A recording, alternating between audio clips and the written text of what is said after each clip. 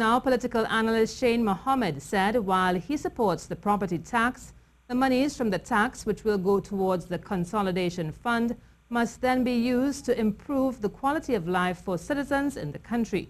Mr. Mohammed was speaking on CTV's Good Morning Trinidad and Tobago program.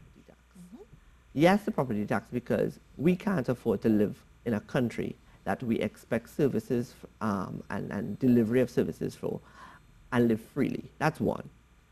In saying that, you must have the environment in which and the commitment in which property tax can be collected, implemented, and then it's like you are investing in something. There must be a return on your investment.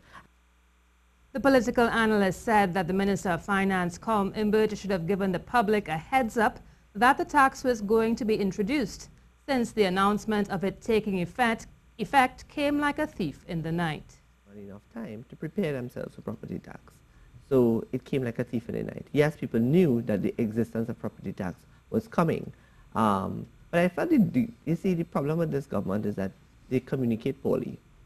And they communicate, seems, among themselves poorly, and they communicate with the country as a whole poorly.